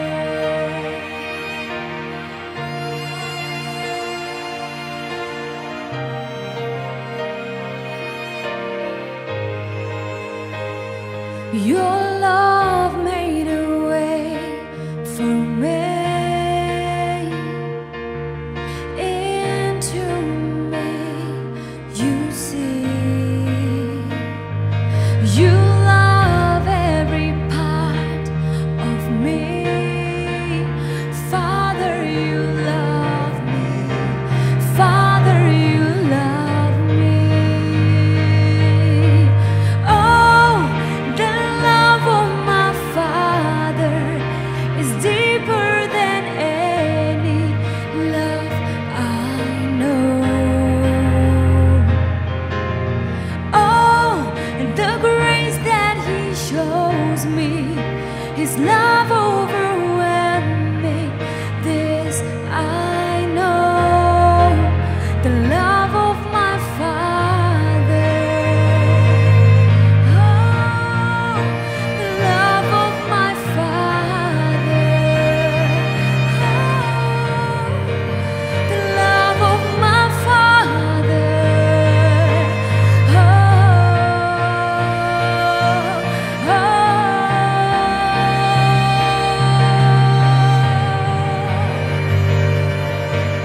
Abba, Father, your love is never ending. There's no other love like yours. In your presence, my heart is overflowing. Father, I am yours. Abba, Father, your love is never ending. There's no other love like yours. In your presence, my heart is overflowing. Father, I am yours. Oh, the love of my Father is deeper than any love I know. Oh, the